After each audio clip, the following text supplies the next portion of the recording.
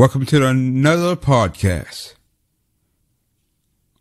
Are you guilty of being a Christian? I'll be right back.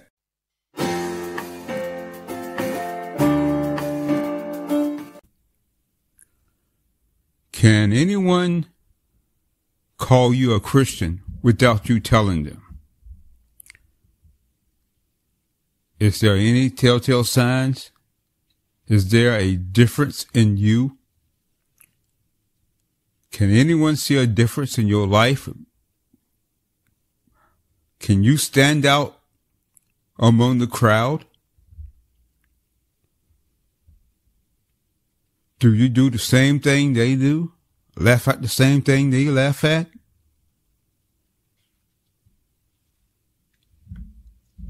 Is there a difference?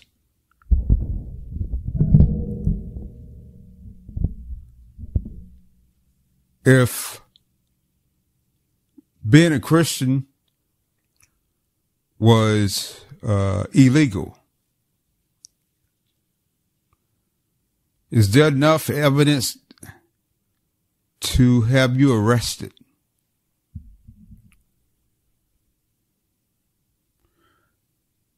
Is there enough evidence when you go to court that can find you guilty? Is there any evidence at all, or would they just let you go?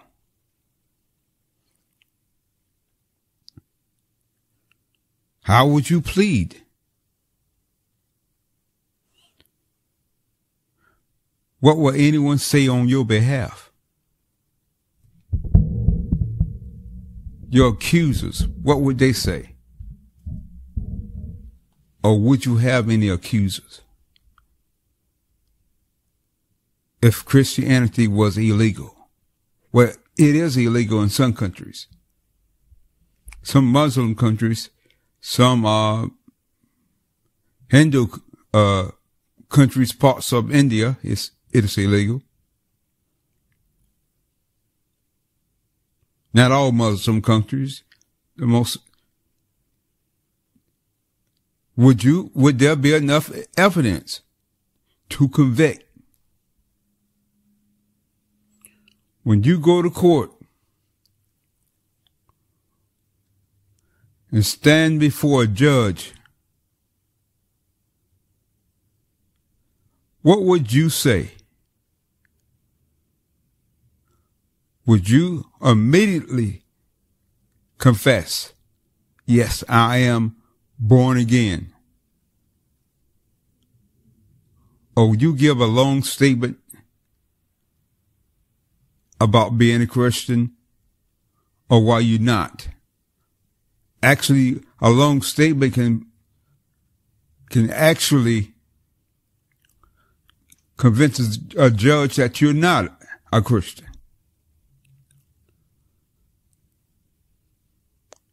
Well, Judge, a lot of people believe different things. A lot of different ways we go to church and so on and etc. People are different.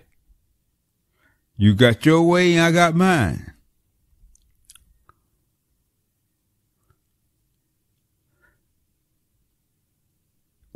Would that be your excuse?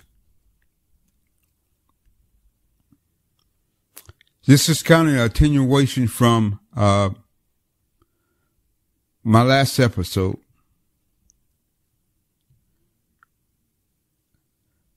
I just want to know if there's any evidence that could be held against you in the court of law if Christianity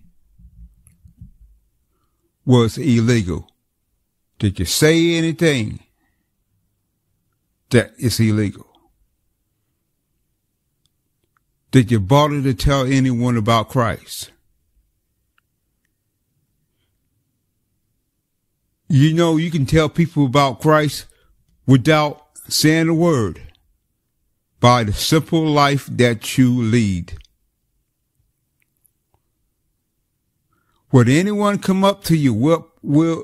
Would a police officer, if Christianity was illegal, come up to you and question you just by the way you act, just by the way you live? Would he come up to you and question your behavior? Want to know who are you and why you behave the way you do, why you live the way you do. And when you get to court, the prosecuting attorney, what would he have to say against you? Would he say, we had witnesses of seeing this, observing this person praying. We have witnesses seeing this person being kind and being polite and respectful to others, carrying on a conversation that is unbefitting of the world. When I say the world, I'm talking about those outside of the church. Would he say this person never go to bars, never go to hang around strip clubs? We witnessed this person. What would the witnesses say? We tell dirty jokes, and this person don't laugh. We talk about women in a derogatory way, and this person walks away from us. Don't get involved with our conversation. We cuss and use foul language. And not this person, not this guy.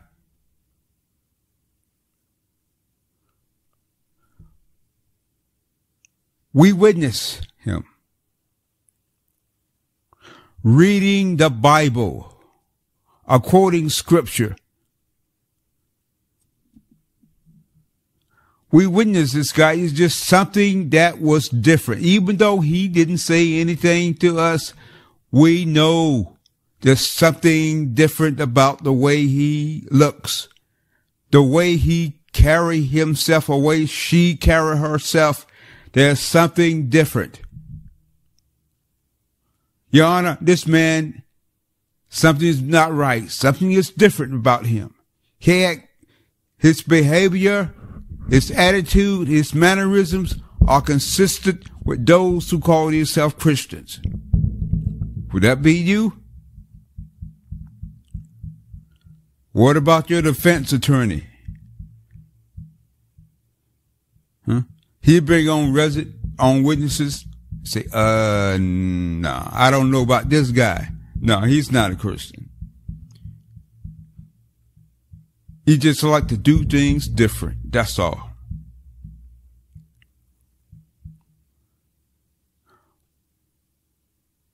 We'll bring on more witnesses to say that you just choose a different path than others. You're not really a Christian. All just to save yourself. Save your reputation. To keep face in your business, in the business world.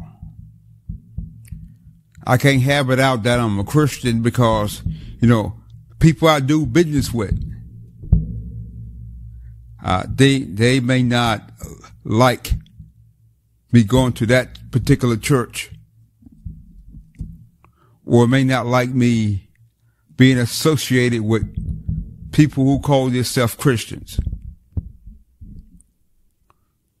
Or would you simply flat out say, Your Honor, there's no need for a defense. Or would you say, defense rests? would your defense attorney say the defense rests? There's no need for further witnesses. Guilty as charged. I am born again. I am a child of the living God, filled with the Holy Spirit. I'm born of his word. Yes, all those things they said I did it. I read my Bible. I go to church. I lift my hand in prayer. I say grace before I eat my food. I give all thanks to the living God. I give all praises to the one who created me. I'm not ashamed of it. And if I lose everything and lose my freedom, guilty as charged. And if I lose my business deals, lose my job, he's the one who created the job, the one I serve. He'll get me another one. Or would you just try to hide it and say, well, that's a private matter? Being a Christian is not a private matter. We say we have a personal relationship with Jesus Christ. That only means that your mama can't get saved for you. Your daddy can't get saved for you. But when you get saved, Jesus told us to shout it out from the rooftop. You don't keep quiet about it. You shine your light so all men can see. I wonder what other religions would say. I guarantee you, 100%, Muslims will let you know straight out they are Muslims. They're not ashamed of it. They won't try to hide it. Especially if you go to these Middle Eastern nations. They gonna tell you right up front they ain't ashamed. There's no shame in them at all. No explanation. See, I tell the judge, well, I don't know why you wasting your time. I am guilty. We have to give a long explanation while we're a Christian. All we got to do, I'm guilty as can be. I'm guilty as charged.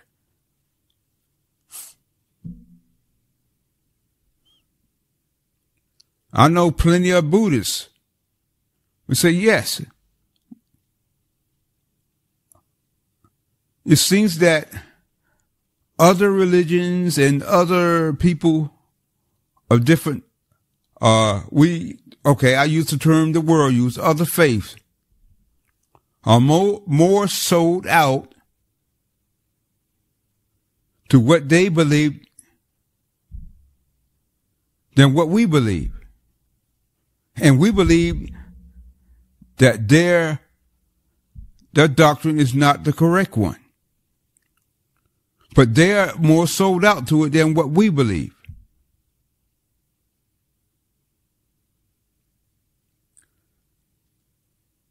We give no faith.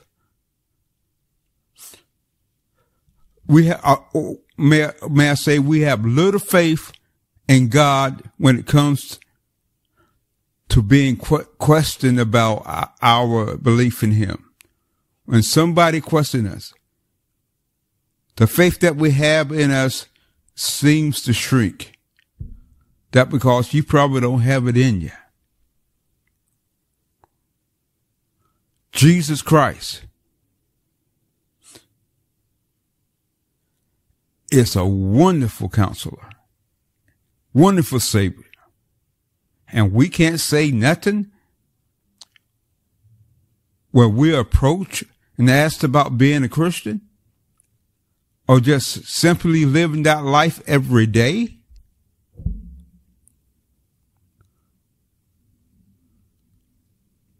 Colossians chapter 4, Verse 5, walk in wisdom towards those who are outside, redeeming the time. There's a speech I used scripture I used last time. Let your speech always be with grace, seasoned with salt, that you may know how you ought to answer each one. Walking in wisdom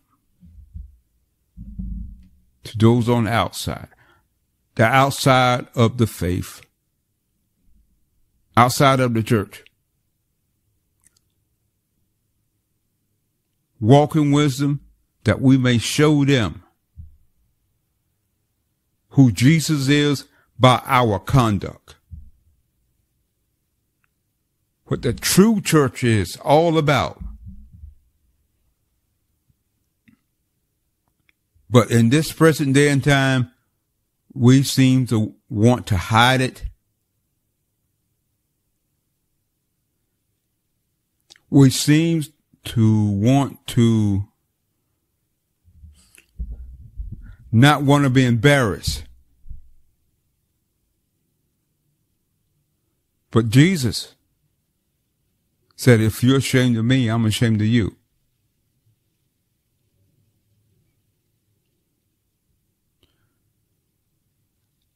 And that's why I asked the question, what would happen if Christianity was illegal and they dragged you into court? What would you do? Would you plead guilty? Would you go to a long trial, bringing in witnesses? What about me? No. There will be no reason for a witness. There's no need for a defense. Yeah, I'm guilty. What's the problem? Yeah, I'm a Christian. So what? But everybody can't do that. Everybody won't do that.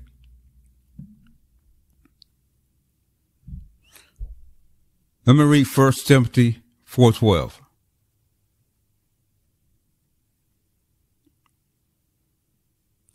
Now, Paul is instructing Timothy in the ministry as a young pastor. I want to concentrate on the latter part of the scripture. It says, let no one despise your youth, but right here, this is the part, be an example to the believers in the world in conduct, in love, in spirit, in faith, in purity. And start with the preachers also, to be that example to us, how we should conduct ourselves in this present world. And we are the example to the rest of the world how a Christian should act, think, believe in this world.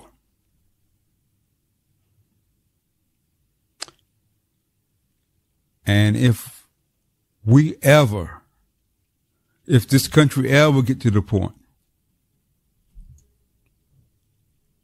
where it is illegal,